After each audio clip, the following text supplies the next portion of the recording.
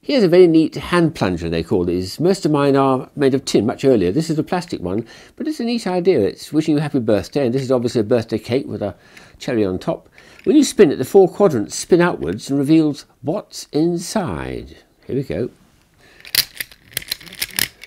There's a nice idea now. The little birthday bear, he's got a blue hat and a red bobble on the top, and he's sitting inside the cake. Well, the cake, as it slows down, is about to close up again, and he'll disappear. And he's gone. Very neat.